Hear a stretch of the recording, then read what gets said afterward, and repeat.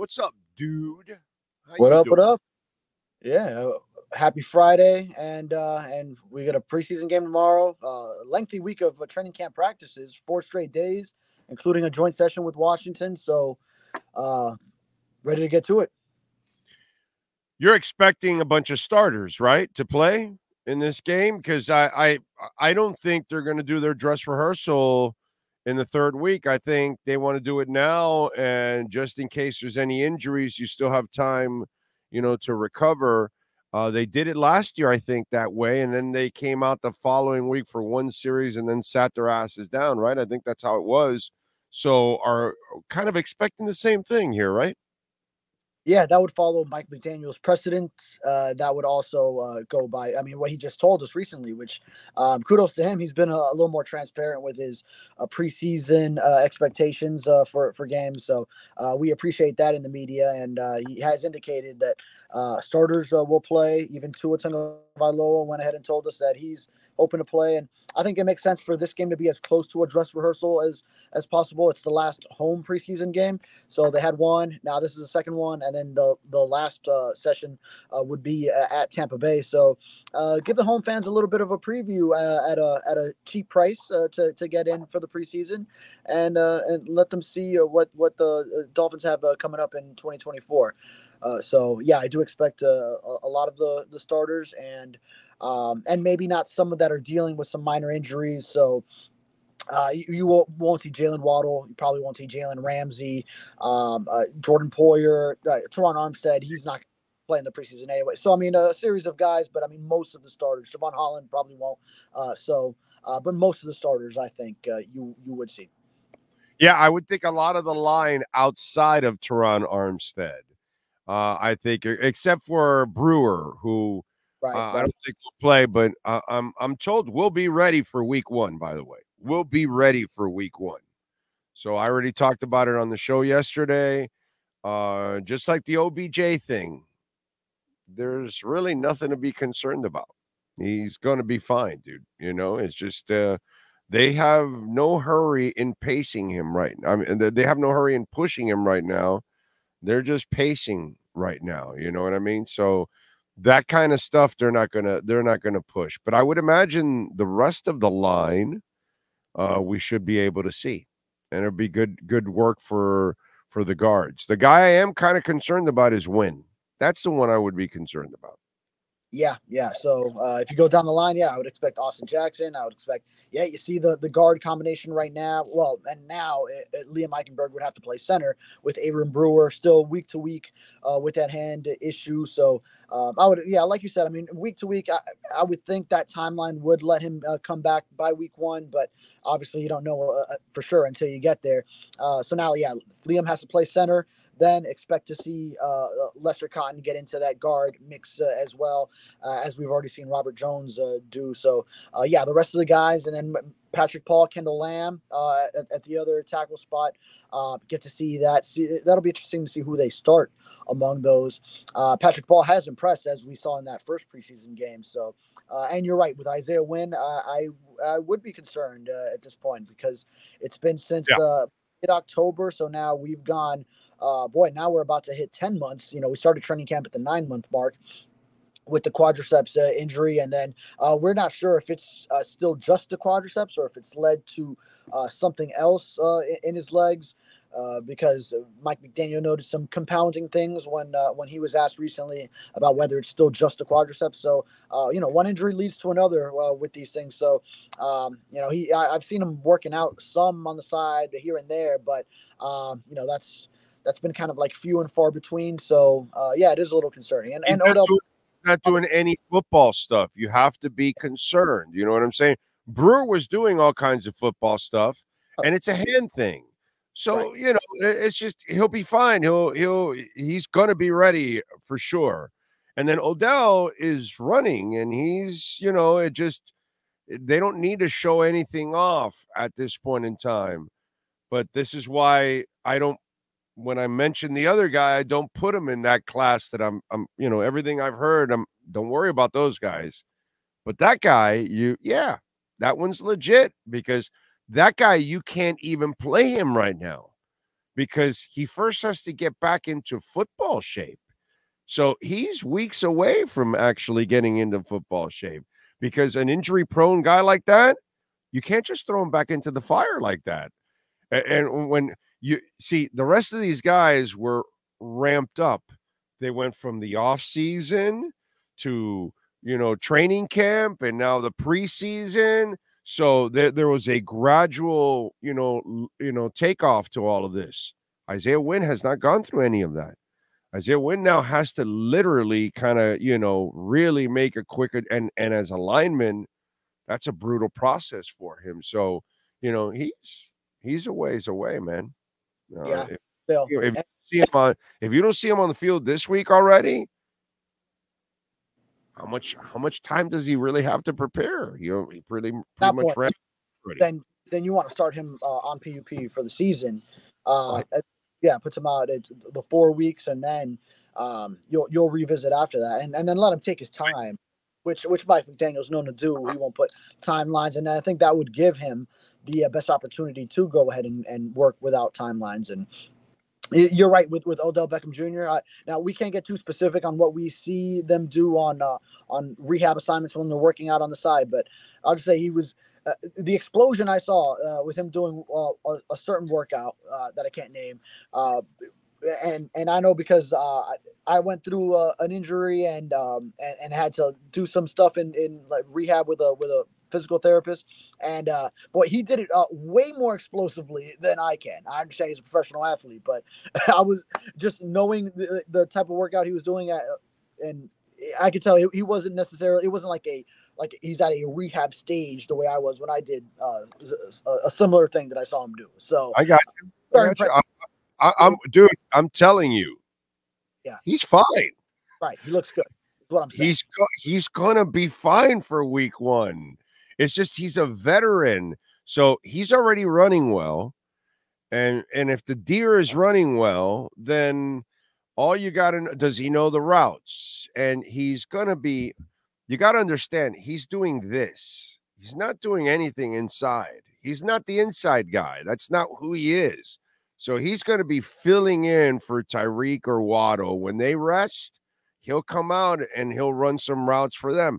The middle is going to be Craycraft and Berrios and Malik Washington and those kind of cats. That's those are the people that are going to decide the middle, along with Jonnu Smith, who will be working his own middle. You know what I'm saying? So Odell is not going to carry a heavy load. Hopefully, hopefully you have no injuries with Tyreek or Waddle, but he really shouldn't have to carry a heavy load. You have a lot of people, plus the running backs are going to catch the ball. There's going to be a different offense this year because the tight end's actually going to be featured in the offense. Yeah, absolutely. And people actually don't realize how many snaps Tyreek Hill is off the field for on offense. I think if you look at snap counts, I mean, there are some games where his snap count percentage on offense is like in the 50s of percentages. Run plays, he's off the field. And then also just, I mean, how explosive he is. Then he needs to come off the field, come back in, and that helps him avoid, I think, some of those cramping issues that we see pop up sometimes. So, so really, I mean, Tyreek Hill's stats are just ultra, even more phenomenal based on that he actually has to sit a lot of snaps.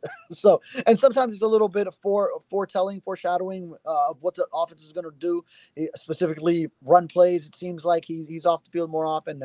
Odell Beckham Jr., I don't know how much you're trying to get him involved in the blocking aspects, but having a third receiver that really a lot of times becomes a number 2, those snaps when Tyreek Hill is off the field, and also is that third option when you have a third down where teams want to make sure they eliminate both the threat of Hill and Waddle.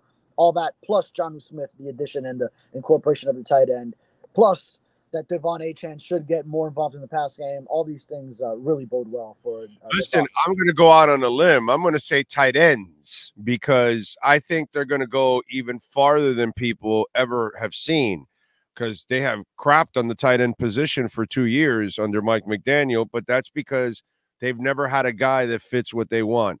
Now they got a guy that can do everything he wants, and watching him cut on the open field, there aren't a lot of linebackers that are going to stay with that dude. Sorry.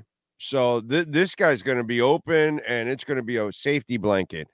But the guy that I really have enjoyed watching grow this training camp and preseason is Julian Hill, dude. Julian Hill is the guy that can punch you in the mouth and also go catch a pass. And he looks to me like what he didn't have last year.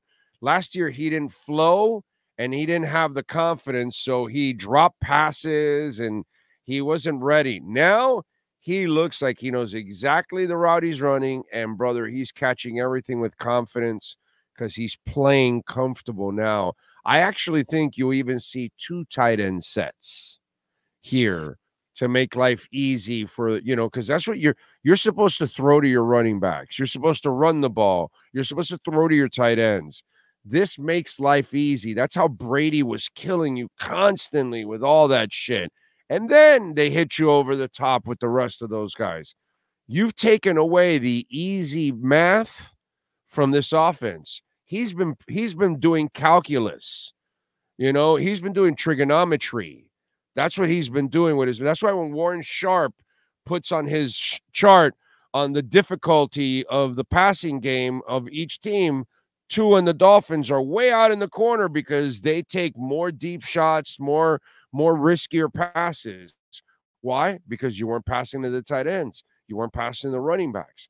This offense is going to be, I think, is going to be a different offense this year. It's actually going to resemble more of what you see in San Francisco. You're going to see the middle of the field actually being worked on now. Yeah, and that'll simplify things so much for Tua because you mentioned just complexity of the passing offense. So that'll bode well for him. And I mean, he was already handling it very well at the complex stage. So now even easier for him if so. So I'm with you that the tight end will be huge, and Jonnu Smith specifically, and different ways that they could get him involved too. Yeah, that's the beauty of it, dude. If he's coming out of the backfield, or it's a screen, or he's running a route, a 9 route, or he's running across the field, he does absolutely everything out there. And so to me, that's something that they just didn't have. The question is the slot receiver. I know that you could trust Craycraft to be a professional, right? But you want a difference maker. Is Berrios the difference maker? Is Malik the difference maker? What have you seen? How do you decipher the slot receiver? How do you define it at this moment if you had to explain it to the Dolphin Nation? Yeah, well, I mean, you have 2 of utmost professionals with River Craycraft and Braxton Berrios. That's why Tyreek Hill and Jalen Waddle, they draft them 1 and 2 when it comes to their little unit competition that Wes Welker creates among the wide receivers. They draft 2 teams, try to see who scores more points in Welker's system that rewards big plays, but then also run I think the right routes. I think blocking for sure is heavily emphasized. So you have 2 guys that are just really going to do their job and be reliable. Now, are they difference makers in games? And that's one thing that I think we've seen enough of a sample size where we wouldn't put them in that category. But Malik Washington, I would say, is showing traits of someone who can develop into that. He's showing some flashes that maybe just needs to get into the consistency level of it. But, I mean, even just last practice, we saw him catch a deep ball from Mike White, had the ball jarred loose from a Washington DB as he went to the ground. So the referee officially ruled it that he caught it and then fumbled it. The ball trickled out of bounds afterwards, so he was safe from that. So maybe you got to secure something like that. We've seen other big plays from him throughout training camp, and then also from his time in college how leading the league or leading the nation in receptions, how he could just catch those short passes and really just bring the volume of the receptions into the offense. So great to also see him add some of the downfield stuff that we've seen in camp. So looking to expand on that, and then hopefully he can become a difference maker at that position. But to that point, the Dolphins personnel, we talk about the tight ends, how they can run 2 tight ends. If you develop that third wide receiver option plus whoever you could put in the slot, then you can run the 3-4 wide. but then also you have 2 tight ends. You can have 2 backs because you're going to use the fullback Alec Ingold a lot. Mike McDaniel will have a lot of versatility in personnel that he runs out there because he can do the 12, the 21. He can do the 3-4 wide. So the roster that he has really allows him to be versatile with his personnel. You have Malik on the roster, right? Yeah. He's got to make this team. Yeah. Yeah, I think so too. He's dropped too many passes. I will say that in this training camp, I've seen too many drops. Now, as I explained yesterday, a leopard doesn't change, his stripes, right? They are what they are, okay? When you're Derek Hagan or you're James Blewett Pruitt, okay, that's a little before your time. But Derek Hagan is your time, right? That's the Saban years. Yeah. Both guys came into the league with hand issues. They used to drop passes. So when you got them and they kept dropping passes, well, you can't complain. You knew who he was. You were just trying to change it, right? Well, Malik's the other way. Malik had the best hands in college football last year. He had the lowest drop percentage in college football last year.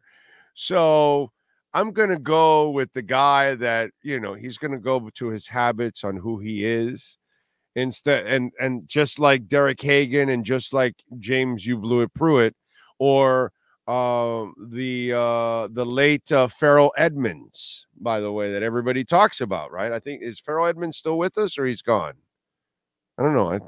Why do I think he passed away? But anyway, Farrell Edmonds, super talent, but his problem was hanging onto a football, and it never changed. That was a problem throughout his entire career. And, they're not going to change. For me, Malik is not going to change. He's going to go back to being the sure-handed guy that he's always been, throughout his career. And so I am not going to get, because some people are down on the drops. I'm down on him, but I'm going to go, this is just a young guy. Remember Julian Hill? I just talked about it. That's not who he was. He wasn't a guy who was dropping passes and shit like that when he was in college. So, last year he was a young guy still adjusting, and now he's fine. To me, I see the same thing in Malik. I see a really tough kid from what I hear, and he'll be fine. He'll overcome.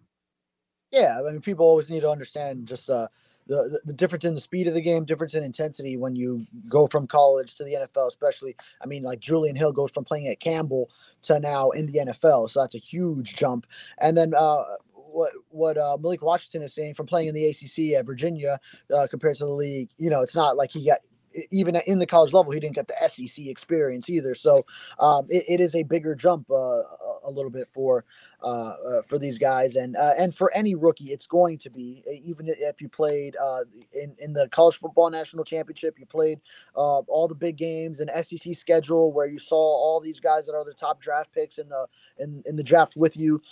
It's still going to be a jump because you're playing against a lot of grown men who now are developed 4, 5, 6 years into the league, and it's just totally different. So sometimes you got to work out those early jitters. For some guys, it shows up in the game. Some guys, it's just that first training camp, and you get it out of your system. So hopefully for Malik Washington, that's the case. Yeah.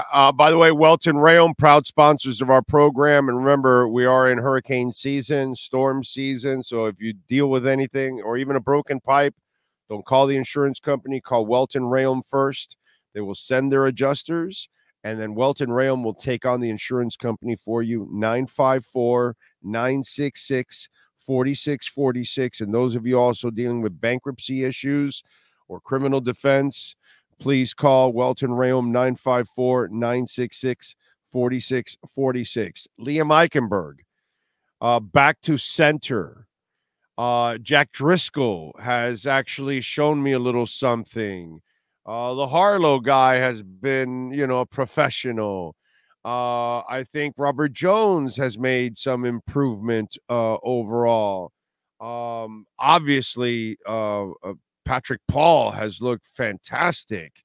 So Talk to me about the O-line. Let's wrap it up with this. Two-part question. First of all, I thought they played better last week than they practiced, all the guys. And then this week, I thought they kind of picked up from the game and actually practiced well, I thought, against Washington overall. And what do you see, part two of it, what do you see of Liam Eichenberg back at center? Yeah, I think you see some comfortability for Tua with Liam Eichenberg there. He had him for 8 games last year. So you've seen actually since he's come in a lot less fewer of the snap exchange issues. So that's not been something that has occurred really since Liam Eichenberg got back into the mix there. So good to see that. And then and then Patrick Paul. Yeah, I mean, I would say he has been so impressive to come off the bat that quickly. You went in thinking, okay, he's a guy that has some that he needs to make this transition into the NFL. He's kind of going to be a little bit of a project. He's got the physical tools, and that the Dolphins coaching staff is going to have to take him under their wing a little bit and transform him. But he has really in his first camp, so he has surprised me in a positive way to be this polished actually that quickly. Where maybe, and I mean, just the jump that you saw from early in camp to now itself has been magnificent. So that's a testament to just his ability to learn and his coaching staff's ability to get to him. So I think you're really seeing that, and sky's the limit for him with his natural abilities, his physical tools, and then just how he's able to just progress so quickly. All right, follow him on Twitter at Furones _ and make sure, of course, you subscribe to the South Florida Sun Sentinel and catch all his coverage this weekend as the Dolphins take on the Commanders. David, have a great weekend, my brother. We will talk on Tuesday. Thank you, sir. Good. There you go. David Furones, Welt Rheaume, 954-966-4646.